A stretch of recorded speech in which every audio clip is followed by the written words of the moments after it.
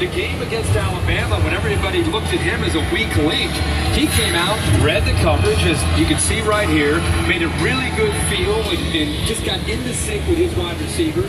And he's got some playmakers on the perimeter that can do a lot of things. And I think that's what he's going to have to try to exploit today. A lot of man-to-man opportunities. Here he is again. The confidence of just sitting in that pocket, reading the coverage, eventually finding the hole in that coverage, and putting the ball right on the money. Is that Cam Cameron?